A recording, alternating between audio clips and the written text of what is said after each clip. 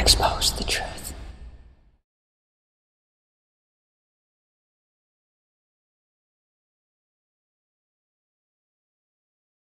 Hey, my name is Sam Spazer, and I've been a low-fat raw vegan for over 2.5 years. Ironically, it started on Thanksgiving of 2006, and a relative of mine showed me a book called The China Study, which basically made the case for eating a cooked vegan diet. And, you know, I did that for a year and a half. I thought, oh, what could be better than this? This is the healthiest thing for you.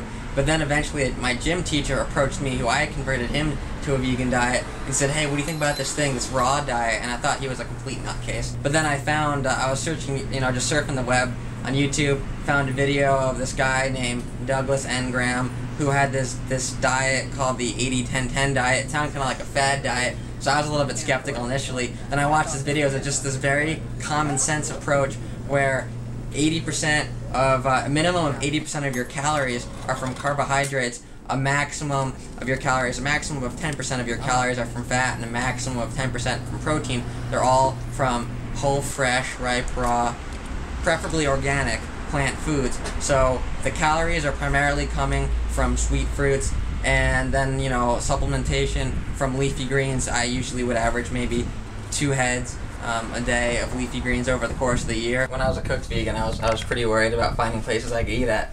But once I became a raw vegan, then it's just, I'm just eating fruit. And I've never been to a place that doesn't, I was eating fruit in the most remote part of Africa, pretty much. I was in the middle of nowhere. I was still eating fruit. So I'm not even worried. I wasn't worried about it when I came to college. I was actually pretty excited. And when I go food shopping, basically, at least the place that I bought at this week, this Asian grocer, I'll call up on Monday afternoon. I'll tell them what I'm looking for. They'll give me a rundown of what the prices per case of each thing are, and then on Wednesday, sometimes they'll call me up and they'll say, yeah, your order's in, you can come pick it up.